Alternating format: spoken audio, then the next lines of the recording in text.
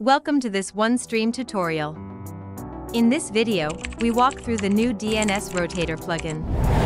This powerful tool helps you rotate domains across servers for better distribution and control. After installing the plugin, you'll see a new menu in the sidebar called DNS Rotator, with two sections: Configure Servers and Add-on Settings. In Configure Servers, you can manage DNS rotation settings for each server. Start by adding your list of domains, as shown in the example, and add a comma to divide them. These domains will rotate depending on the settings chosen.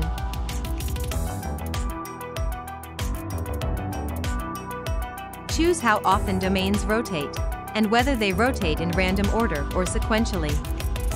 You can set each server to be either active or inactive for DNS rotation.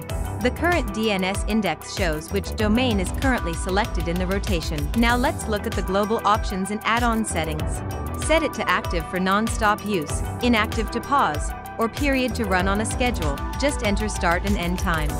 Speed up setup with default frequency and rotation type, pre-filled for new servers. Thank you for watching this OneStream tutorial. Don't forget to subscribe for more useful videos.